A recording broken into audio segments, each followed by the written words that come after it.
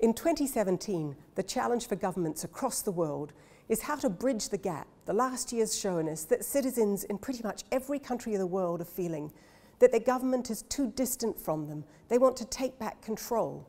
Their public services are not good enough. The economy feels unfair. And that's the challenge we're addressing this year at the Challenges of Government Conference here at the Blavatnik School of Government at Oxford University.